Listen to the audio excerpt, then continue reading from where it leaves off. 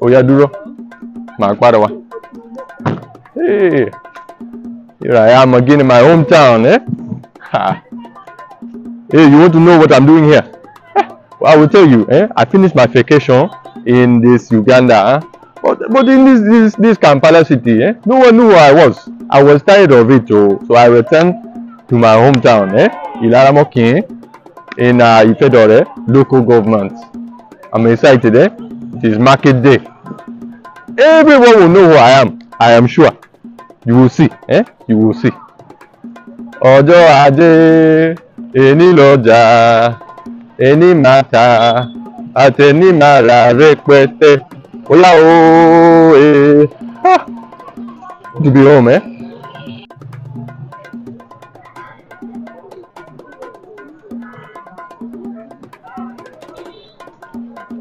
Kú iṣẹ́ o, tá o.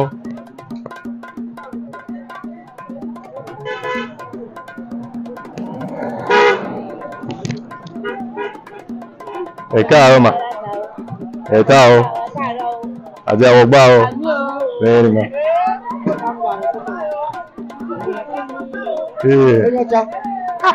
They know me here.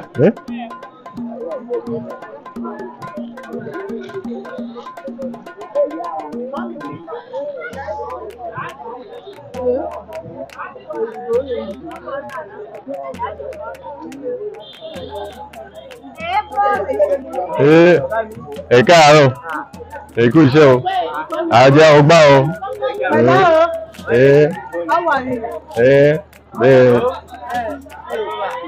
Tá o.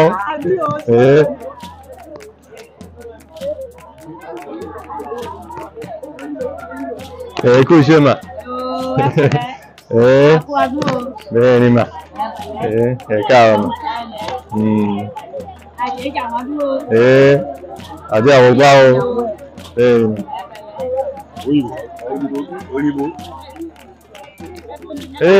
Káàárọ̀ o. Bẹ́ẹ̀ ni, ẹ̀kọ́ ọdún. Ńlá mà. Tá o. Káàárọ̀. Bẹ́ẹ̀ ni. Mọ́ they know who I am. This is great. Mọ́ olóyè yín. Ìfẹ́dọ̀rẹ́ local government yìí. Tá o. Àbí àwọn ọgbà o. They know who I am here. I am so happy. Inú mi dùn púpọ̀. Wọ́n mọ́ mi. Tá a ma. Àbí àwọn ọgbà o. A máa padà wá. Ṣé ma. Káàárọ̀. Ṣé ma. A máa padà wá. Ṣé ma. Tá o. Kú iṣẹ́ o. Bẹ́ẹ̀ ni mà. Káàárọ̀ mà. Tá o.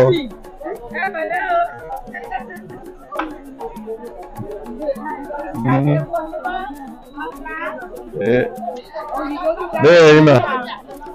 Mọ́ mi o. They know who I am. That is good. You know who I am. Mọ́ mi o. Èmi olóye. Ìfẹ́dọ̀rẹ́ local government. Bẹ́ẹ̀ ni mà. They know who I am. I am glad o. Àbí àwọn gbá o. Bẹ́ẹ̀ ni.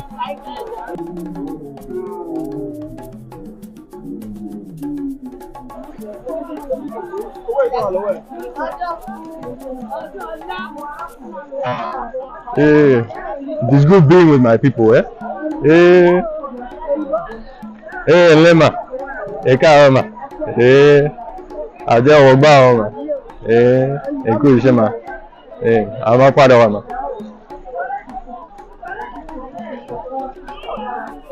Pẹ̀lẹ́.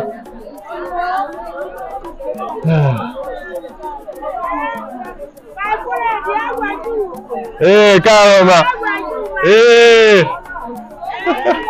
Kú ọjọ́ mẹ́ta o. Kú ọjọ́ mẹ́ta mà. Màmá. Mama Ajo. Ọ̀dà. A máa pàdé wa. Ẹ kú iṣẹ́ mà. Ẹ kú ọdún mà. Ẹ kú ọjọ́ mẹ́ta. Màmá ńkọ́. Bàbá ńkọ́. Àwọn ọmọ yín ńkọ́. Ọkọ yín ńkọ́. Ọ̀dà. A máa pàdé wa. Iṣẹ́ mà. Ẹ kú iṣẹ́ mà. They know me here. Oh. That is good. I feel at home. Ẹ ṣé sà. Ẹ káàárọ̀ sà. Ẹ ṣé sà. Tá a sà.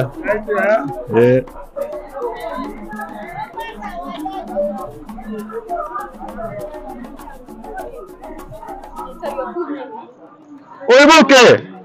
Ó mọ̀ ní lára mọ̀ kì í rí. Màmá fún mi.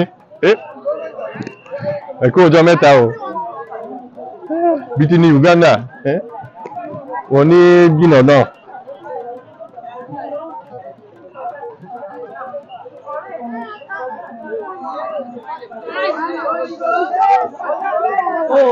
Ẹ kú iṣẹ́ o. Tá o.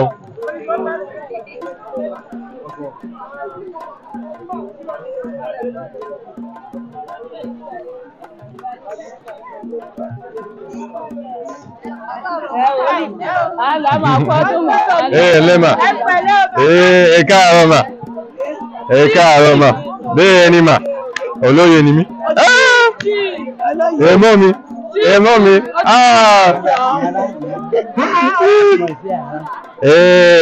mà.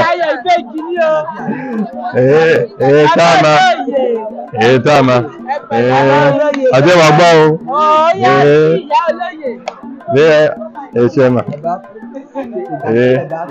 Bẹ́ẹ̀ ni mà. Ẹ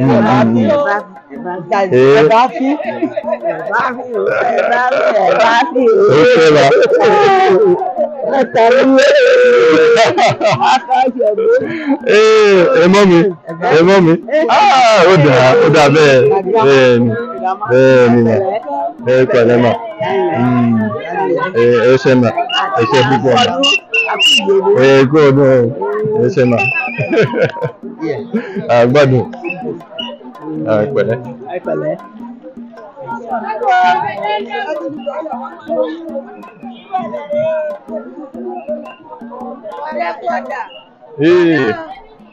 Ẹ kú ọjà mà.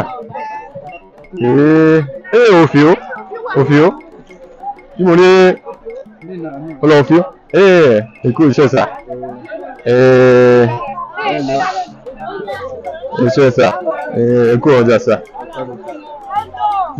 Ṣé rẹ̀ fún mi ní bóyá 500 bẹ́ẹ̀ ni.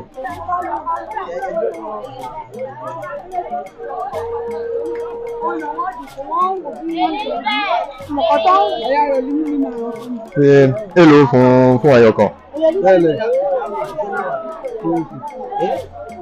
250.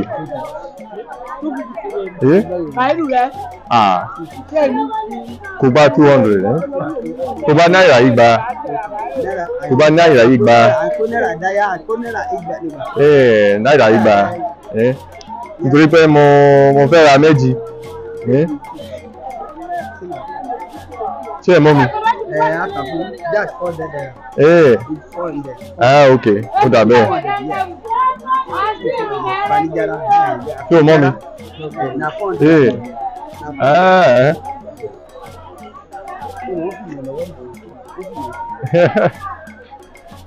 Ìrínwó. Náírà ìrínwó. Ṣé náírà ìrínwó àbí? Náírà ìrínwó. This 400 nonsense. Ìrínwó. Náírà ìrínwó. Ok. Náírà ìrínwó ni. Ẹ ṣé sà. Ṣé ní ṣẹ́ǹjì fún mi? Ẹ ṣé. Ṣé o? Ṣé o mọ̀ mi? Do you know who I am? Do you know who I am? You don't know who I am? In my hometown, they don't know who I am. Sir, I am Chief, Honorable, Doctor, Olusegun, Adeola, Ajanlekoko, from Ifedore local government. Now you know who I am. Hey, you won't forget to. Okay. Hey, sure. Hey, Aja Awogba. Hey.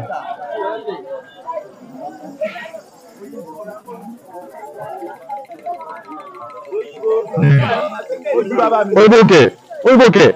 Ọmọ Ìlara mo kí ni mi. Olóyè yìí ni. Ọmọ yìí. Níbo ni màmá rẹ̀ wà? Níbo ni màmá rẹ̀ wà?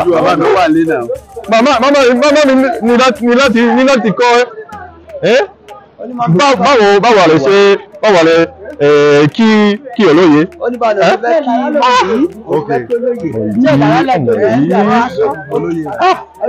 Níbo ni màmá rẹ̀ wà? O lè kí olóye. Ọ̀rọ̀ pé wọ́n ṣe òkú ní ìgbà fún sọ́nà. Bẹ́ẹ̀ ni mà. Olóye ni òyìnbó. Bẹ́ẹ̀ ni olóye Ìlàràmọ̀kín. Ṣé o mọ̀ mi? Kí ló dé? They don't know me o. They don't know me here. I don't know you. Èmi ni Chief, Olóye, Honorable, Doctor, Olusegun, Adeola, Ajanlekoko, from Ifedore local government. Bẹ́ẹ̀ ni ma. Now you know who I am. They won't forget. I can't believe it. My own hometown. Ọmọ Ìlàràmọ̀kín ni mi. Bẹ́ẹ̀ ni ma. Ṣé ma ṣe púpọ̀ ma.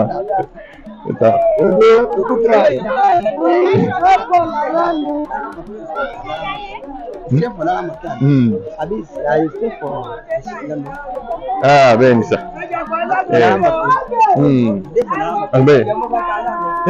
Oyiboke ma. Oyiboke. Ọmọ Ìlàràmọ̀kín ni mi. Bẹ́ẹ̀ ni. Ọmọ Falodun ni mi. Bẹ́ẹ̀ ni. Àbúrò dáàdì mi ká lọ sí. Wow.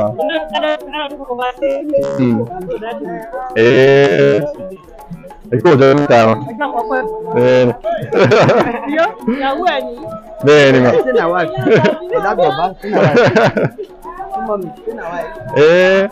Ẹ̀ka àwọn ma. Bẹ́ẹ̀ni ma, èkó ọjọ́ mẹ́ta wọn. Ẹkú tọ́jú ìyá ọkọ. Bẹ́ẹ̀ni ma.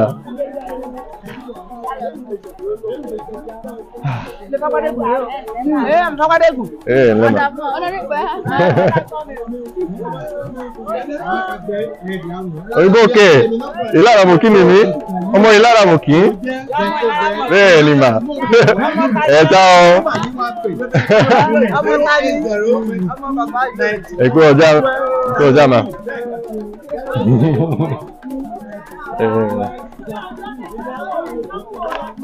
Hey, it's good being around people who know who I am. I feel so much better being back in the community. Àwọn iṣu tòótọ́. Iṣu tòótọ́ ni.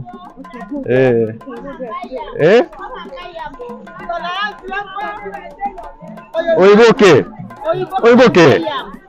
Ọmọ Ìlàràmọ̀kín ni mi. Olóyè yín ni.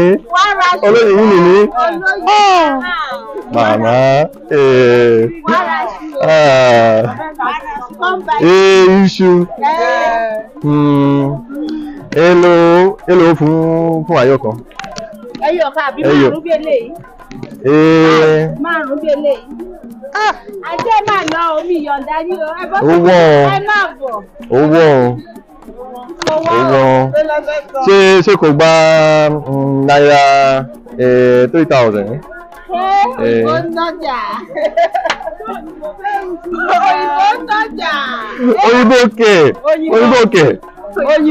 Oyiboke mà.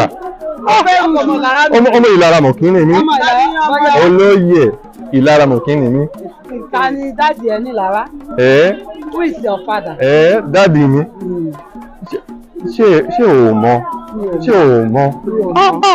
Mi ò mọ̀, and I want to know. Kí ló dé? Bàbá mi ní. Your father's name? Chief.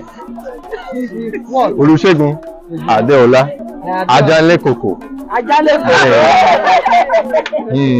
Ajanlekoko. So which one do you want to buy? This is it. This is it. Ṣe. Èwo ló fẹ́ rà? Mi ò fẹ́ rà yìí. Èwo ló fẹ́ rà? Mi ò fẹ́ rà yìí. Mo máa padà wá.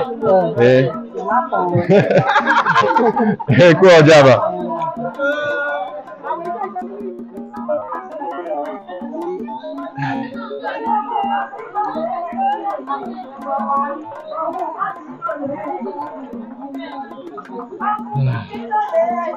I am still surprised. I am still surprised that some people, they don't know who I am.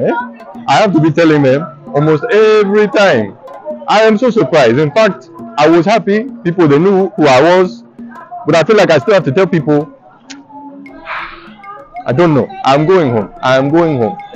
And they're all calling me Oyibo, Oyibo Pepe, Oyibo Ke, Oyibo this, Oyibo that. You fẹ́ yìí. Oyibo Ke. Ọmọ Ìlaramọ̀kín ni mí. Olóyè wọn ni mí. Mi ò lè ṣe yìí. Ọ̀yá, mo fẹ́ lọ. Káàárọ̀ mà. Ẹ̀ta o. Ni mà. Ẹ̀kú ọjọ́ nìkan. Ẹ̀kú ọdún wọn. Wọ́n wá dáadáa. Báwo ni ẹbí yìí?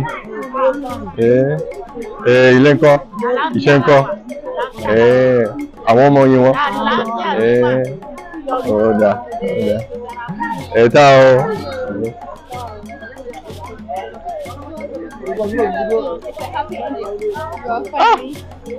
They are waving to me.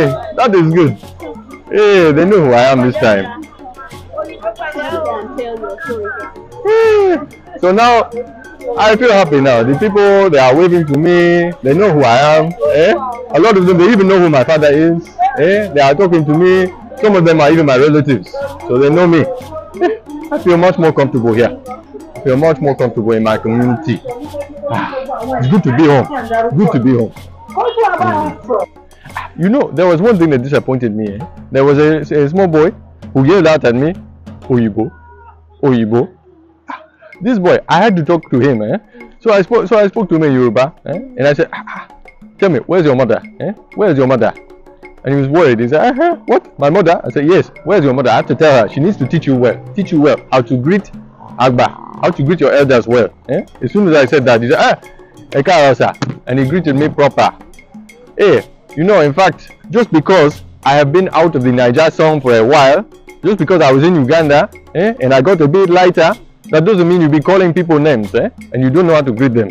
So I had to talk to this boy. But now he knows, and he knows who I am, and he will greet his Agba well. It's good to be back, It's good to be back home, where the people, they know who I am, It is nice. I can talk to people, they can be my relatives, my friends, my neighbors, my what, they all know me, It is so good. Although, there was one or two they did not. In fact, Nigeria, Nigeria, my brothers and sisters, you have to know who I am, I have been going and having to tell people still, even in my own hometown, of Ìlaramọ̀kín. And so I want you to know who I am, for once and for all, my brothers and sisters of Nigeria. I am the Chief Honorable Dr.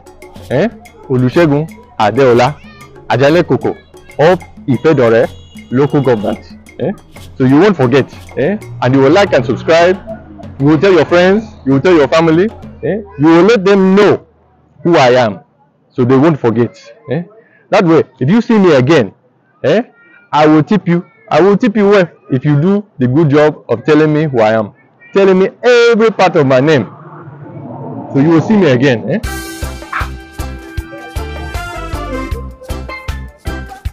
Ọmọ Yorùbá ni ẹni mà. Bẹ́ẹ̀ ni mà.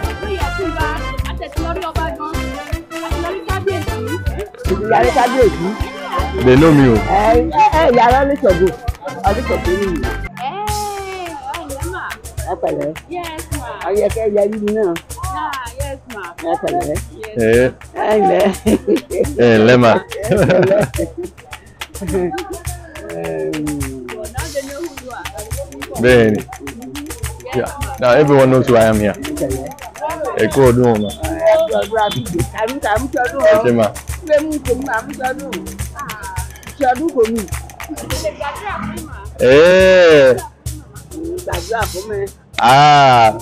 May you be blessed.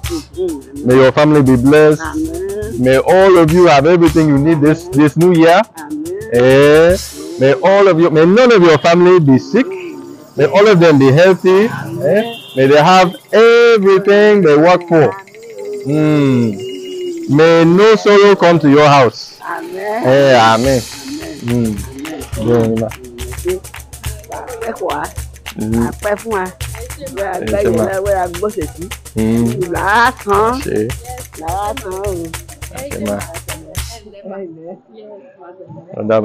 Amen.